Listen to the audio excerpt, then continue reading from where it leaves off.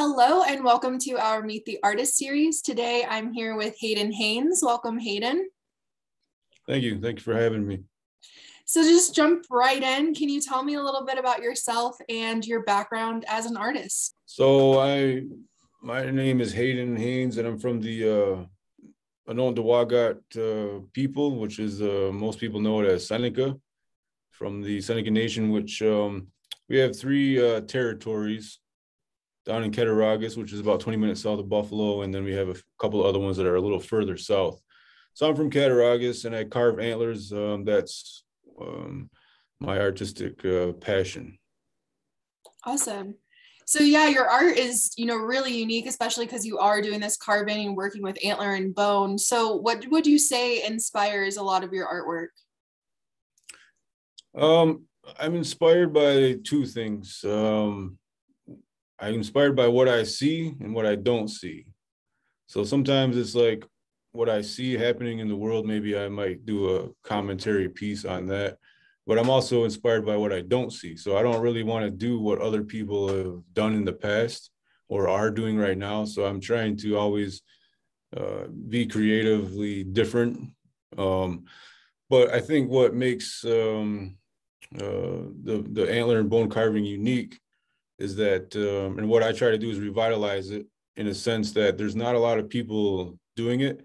And I don't think it's been fairly or appropriately represented in museums and in any cultural institutions, a lot of them that are tasked with showing Haudenosaunee culture, material culture.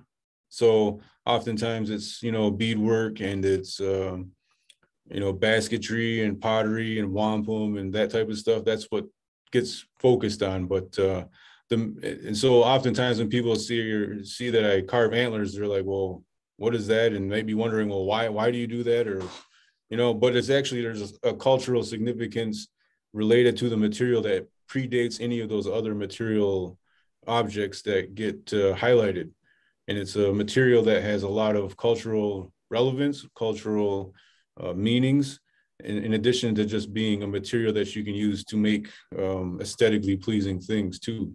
So it's important that I always try to let people know that it has value in more ways than just whatever somebody may presume, I guess. Mm-hmm. Absolutely. So with COVID-19, I feel this is a pretty individual art, practice that you have in creating it, but even just exposure, how has COVID affected your ability to get your artwork out there or even to create it? Well, for me, it actually helped with a lot of things. I was able to sort of find these up and coming groups that sort of people started making when COVID started, a little like art markets online and different things like that. So I got on board on some of those, and it really social media wise and as far as reach, last year was actually probably the best year I've had in terms of that type of reach. So that was great. It slowed back down again, probably for most people, just because, a lot of those groups they may still have the following, but they don't have the same type of interaction with people, are taking less interest in that. And they're either moved on to another account or they are, just more worried of getting back to normal life now. So, but it was a good year, I guess, is basically what I was trying to say. Yeah, honestly, through this, and that's a question I ask a lot of artists, that's what I get a lot of times, is that it was kind of a reflective period and it helped you kind of understand more of what you want to do and how you want to get your work out there. So, what are you currently working on that you're excited about? Yeah, I am working on this. Well, there's two things. This background that you see there, these are a pair of comb earrings that I made to honor the children that attended residential boarding schools.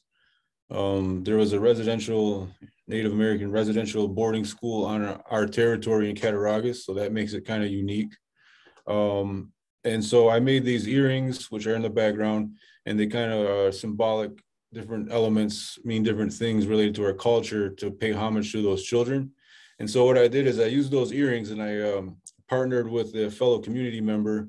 Her name is Jocelyn Jones, and she modeled these earrings for me at different parts of our territory. And then we did a social media post about a little bit about the school and stuff to kind of raise awareness.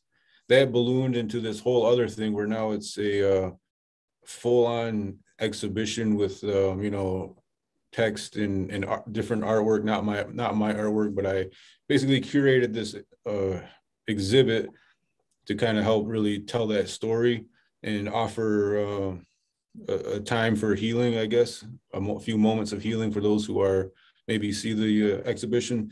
So that's a big project, and it actually opens on September 30th on our Cattaraugus territory. So that's a big project. Awesome. When did it go through? September 30th through when? Well, right now it's going to be at the Sully Huff Heritage Center on our territory until October 15th. And then after that, it'll probably go to the Seneca Iroquois National Museum, which is in Allegheny. So I invite people. It's open to the public. I don't know when you said you're airing this, but those are the two most times that will be in the near future. Awesome. Yeah. So we have that on where people can find you and actually find your art, in person now, but where can people find you online, social media? Yeah. So like my Instagram, Hayden's _antler_ creations, or my website, www.haydensantlercreations.com, or my Facebook page, Hayden's Antler Creations. Those are the main places for sure. Yeah. Awesome. Well, thank you so much for being here. Really appreciate it. And it was awesome to learn more about you and what you've got going on. I appreciate it.